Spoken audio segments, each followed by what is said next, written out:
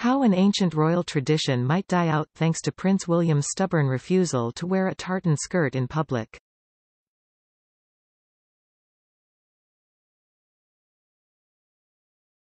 Like other male members of the royal family, King Charles has been more than happy to appear in a kilt.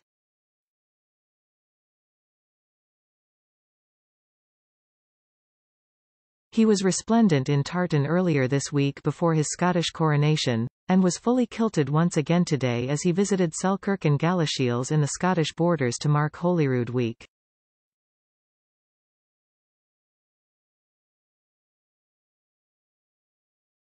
The royal family has deep connections with Scotland and owns several properties north of the border including Balmoral, where the royals spend the late summer and autumn, Birkhall and the Castle of May.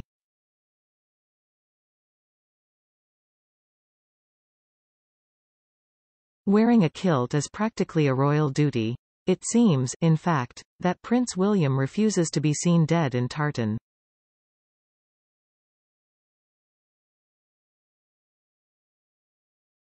Certainly, there have been no pictures of a kilted Wills in adulthood. His brother Harry doesn't seem too keen, either.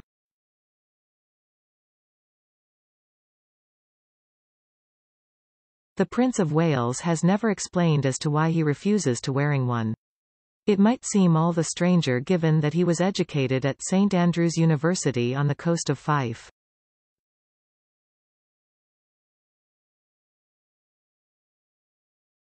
Prince William even had the choice to wear one for his graduation ceremony but instead chose to wear a traditional suite with a white bow tie and black silk academic gown with a red lining.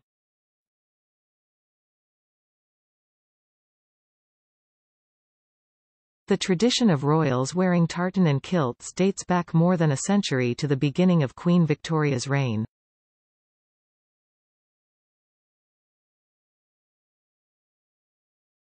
Generations of men, including Queen Elizabeth's grandfather King George V, her father King George VI, and, of course, the Queen herself along with Prince Philip and their 4 children continued the custom over the years.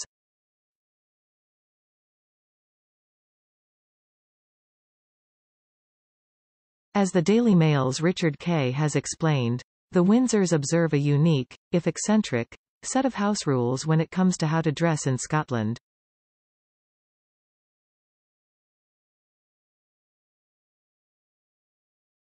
The men wear kilts, not just on official engagements but during their off-duty moments too.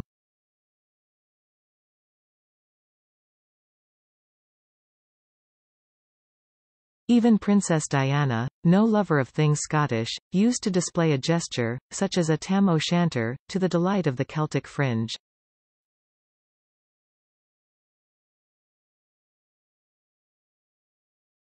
One of the most recognizable styles of royal tartan is the Royal Stuart, which dates back at least as far as 1800, according to the Scottish Register of Tartans.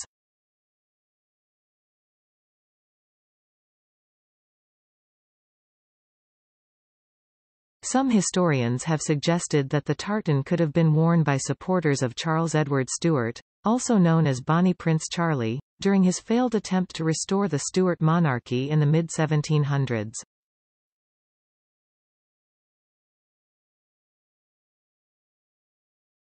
The uncle of Queen Victoria, King George IV, wore tartan during his 1822 tour of Scotland, and Victoria later officially adopted it as the official tartan of the royal family.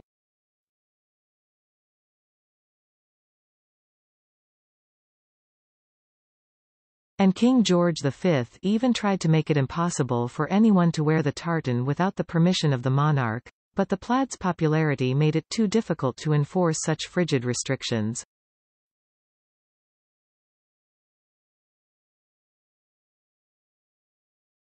But while his attempt failed, the Balmoral tartan is reserved for the private use of the royal family.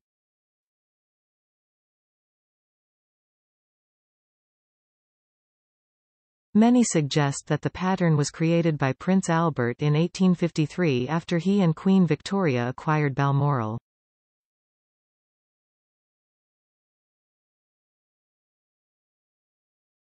The tartan was a firm favourite of Queen Victoria, who frequently wore the pattern while in Scotland.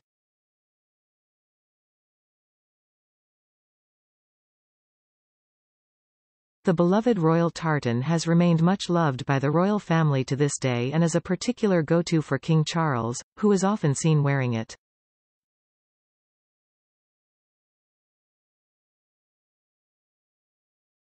At the age of 18, Prince Charles was regularly photographed in his kilt, notably singing along with the Gordonston School Choir in Edinburgh Cathedral.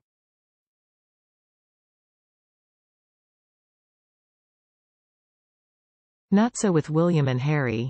No event is more important in the royal Scottish calendar than the Braemar gathering, where strong men in kilts throw hammers and toss cabers.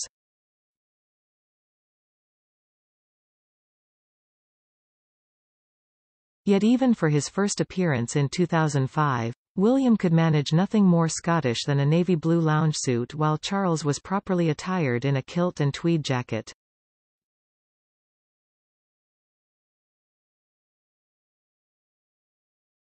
And when Kate visited St Andrews back in 2011, she was questioned whether or not the prince would like to wear a kilt to their wedding.